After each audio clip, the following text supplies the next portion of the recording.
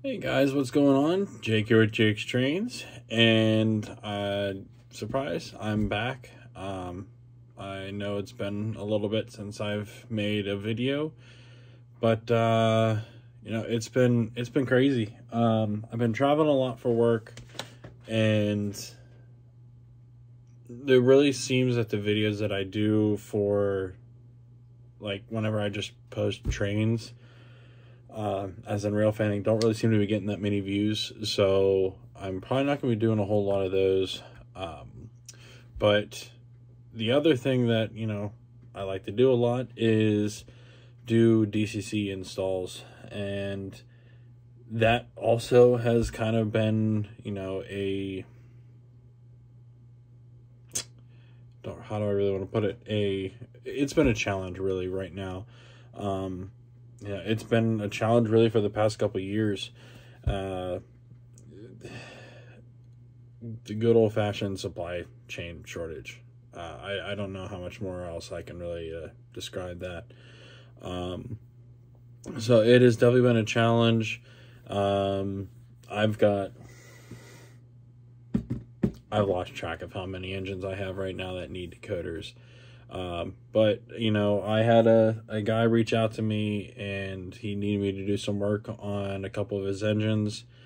One is a UP9000, which was an easy fix. It was just resoldered the headlight back in, changed the couplers out on some PA units, and then we've got Dreyfus Hudson I'm working on still. That's one of those waiting games, waiting for the decoder to come in, because he would like me to keep the PFA and the smoke unit on it. And yeah, I've got my Norfolk Combustion J that, if you follow me on any of the social media stuff, I have made videos showing that the smoke unit works with ESU, but it's still a big work in progress. So that's something I'm going to be working on, trying to get that accomplished. And then I'm going to be reaching out to a guy to get the PFA recorded and put into the ESU decoder, because he really likes the MTH PFA. So, but the last thing he had me working on was this behemoth. The other part, the Veranda Turbine with the tender. And when I say behemoth, I mean behemoth. This thing is extremely heavy. And the only downfall with it is the fact that, much like the older Athearn Veranda turbines and the U50s, is they are only 8-wheel drive, not 16-wheel drive. So that is my biggest complaint with it. And this is another one. It does have a smoke unit. It was not saved. Well, it's in there, but it's not wired up. So that way, if I do figure out a reliable and safe way to do this, then I can be like, hey, send it back. I'll hook it up for you. But then sadly, I also was not able to save the PFA for this unit, because little did I know, whenever we got it in, that it actually had cracked gears. So that was the first thing that ended up having to need to be done, was replacing the 8 cracked gears on it. Or, I'm sorry, not 8, 4 cracked gears on it. And so we went with the Northwest Shortline gears for that. I'll put the part number right here for it. And then put those in, and then put a new ESU decoder in it. And then he asked me to use the Nixtrainz sound file. And I'm like, all right, no problem. Now, obviously, most people know Nixtrainz is a 3-piece set. This is a 2-piece set. And so I was able to make the A and the B unit into one. That way he can still run the A unit, which is the only unit on this one. He can still run the A unit with just normal, the normal prime mover in it. And then after that, he can hit another function, turn on the turbine part of it, and it will fire up. It's very loud. And then it also is kind of programmed the same way that the Nixtrainz units are, where if it's just a prime mover, it kind of just crawls. And then with the turbine, it gets the full speed. He wanted me to include that as well. So, and then also the rear tender light did not work, and the wires on the end also were chopped off whenever he got it. So put a new LED in there, put new wires on it, and it's good to go. So without further ado, let's go ahead and check the weight, a couple of heights and stuff like that. Keep this one kind of just short and sweet. Throw it on the layout for you, that way you can hear it and make my ears bleed, and that'll be it. Okay, so here we have the tender to the Veranda Turbine. It is die cast. The top walkway is not see-through. You got plastic handrails, which is a little bit different for MTH, given normally their diesels, all the handrails are metal, but that probably would have just made this thing even heavier. You do have a number plate here on the rear. You got a rear headlight. Comes with plastic couplers on this one. As far as I know, this very well could have come with Katie's. Most likely came with Katie's, and then someone changed it out. But you got your airline hose here, nice crisp lettering on the side. You got your silver trucks, air tank and everything underneath, brake cylinders,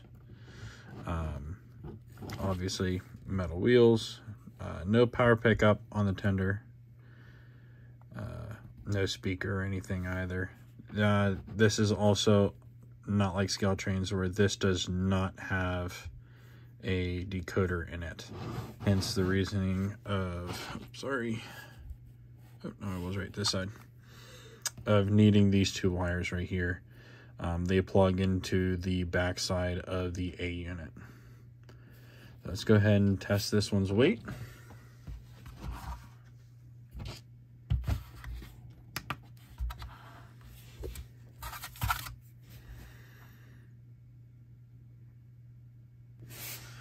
Okay, we got the scale out, and I will say this tender feels very heavy, and it's not driven, so whatever this ends up weighing, you got to remember it just adds to what the engine actually has to pull. 8.23 ounces. That is insane.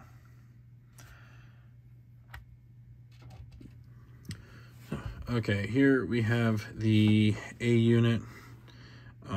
This thing is also very, very heavy.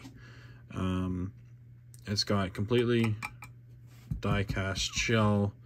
The frame is die cast. So literally everything on here is die cast except for, once again, the handrails. Everything is very nicely detailed. The roof is extremely detailed. If this was still a factory unit, you would pop this off to adjust your volume and your smoke output, much like you would do on the tender on one of an MTH's steam engines. And then the smoke comes out of here. And I will say, with the smoke unit all the way up, it's a lot of smoke. Yeah, you got your dual horns, one facing forward, one facing reverse. Kind of the swivel front again. Very much similar to the Athearns. You do have lit markers, lit numbers, both sides. Mars light, headlight, and there is a cab light in there. The door does not open on here. You have metal handrails. come to this side. And once again, see all the very nicely detailed sides. These are your powered trucks. These are bogie trucks. But you do pick up power from all 4 sets. You have a speaker here facing down, and there's another speaker in here facing into the shell. And it's pretty much all just hollow in here, even, once again, with factory MTH decoder Protosound 3 in it. You got a nice little window over here. And then on the back side here, you got another rear door, but it does not open, with a window in it. Reverse light, ladder, which is once again metal, plastic grab irons, KD coupler, and then once again down here you can see these 2 little brass holes down here. That's where those 2 wires for the tender plug into to power the rear tender light. So let's go ahead and grab the scale once again and see how much this behemoth weighs. All right, got the scale out, all zeroed. And here we go. 32.08 ounces. That's nuts. Absolutely nuts. Just for record, this is the Bachmann Mallet I just recently picked up. And I had to add 2 ounces of weight to that to try and get it to pull anything more than like 3 cars, because it's got no traction tires. That is nuts. So as you can imagine, this thing does pull quite a bit. So yeah, let's go ahead and throw it up on the layout, check out the coupler heights, and give you guys some sound. All right, we got my KD coupler gauge here. It does look like that front line might hit a little bit, but besides that, it is right on, which is pretty typical for MTH. Let's go ahead and check the rear. All right, checking the rear.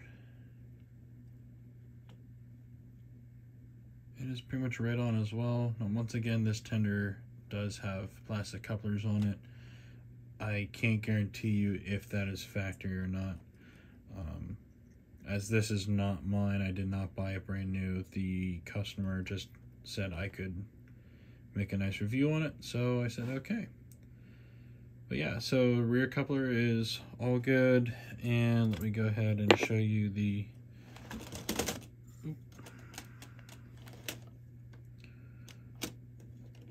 so here is the connection between the two. They are pretty much right on as well. And then as you can see there is the 2 wires going into the rear of the A unit for the power to the tender light. Okay, so a couple things before I start this up. Wanted to just make note, this does not have an ESU keep alive in it. The customer did not want one. Plus, I mean, it pulls from every single one of these wheels. They're all clean, all fresh. So that's, yeah, no worry there. But this has the 58429 21-pin ESU Loksound Decoder V5. Once again, with the Nixtrainz sound file on it. And it is partnered up with the Nixtrainz Decoder Buddy. This has all factory lighting still. The entire A unit is still factory lighting. I did not have to change any of the lights in the A unit. The only light that was bad was the LED in the tender, which is probably the whole reason why the original people who owned this before this customer had removed the pins off the tender. So let's go ahead and fire this up, which is F8.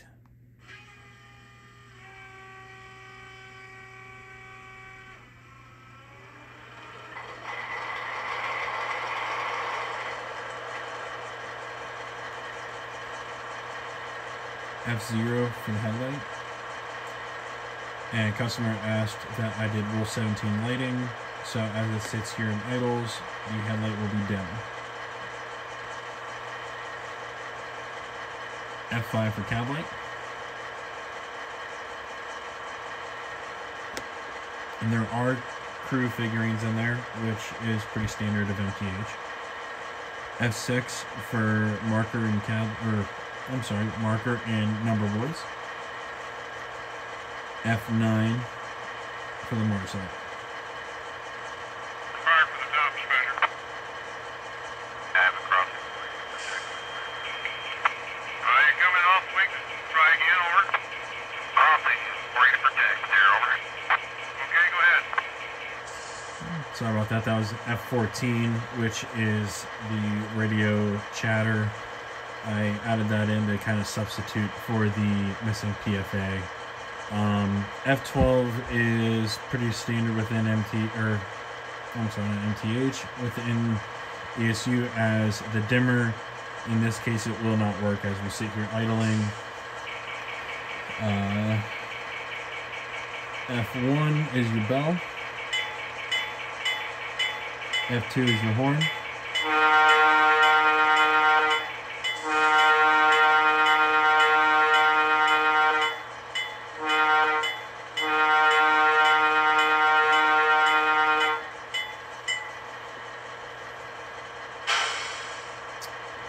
F10 is brakes. F11 is coupler, crank.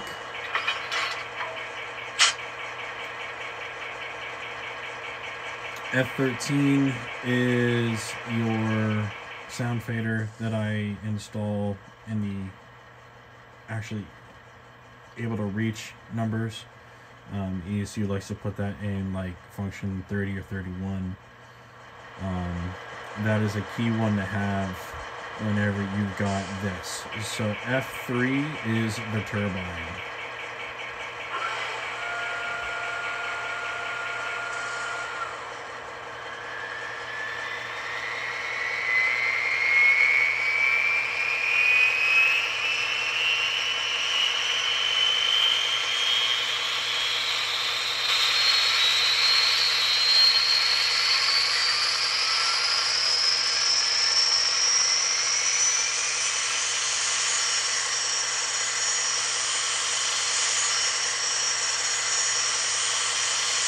So I'll be honest, I'm not 100% sure if my iPhone speaker can pull that or pick that up right, but that is extremely loud. So I'm going to go ahead and put F13 on real quick. So yeah, that is the Nixtrainz turbine sound file on this with the dual MTH speakers. Alright, so let's go ahead and test out the movement. So here we got speed stuff 1.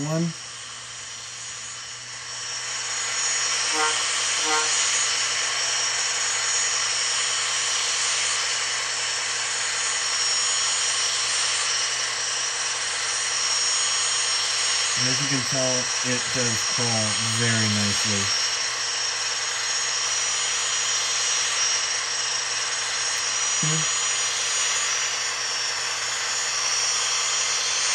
Three, 4,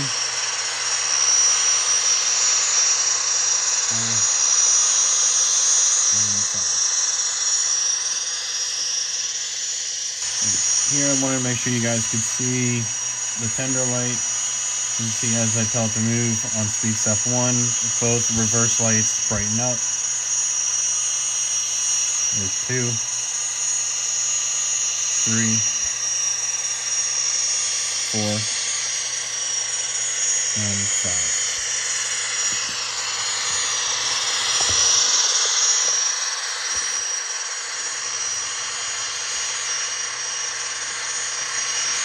We'll go ahead and shut the turbine down.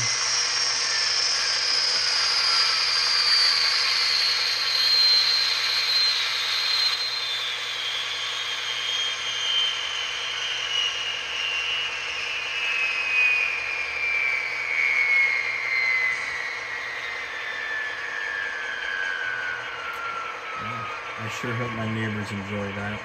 because my ears sure didn't. F8 again to turn it off.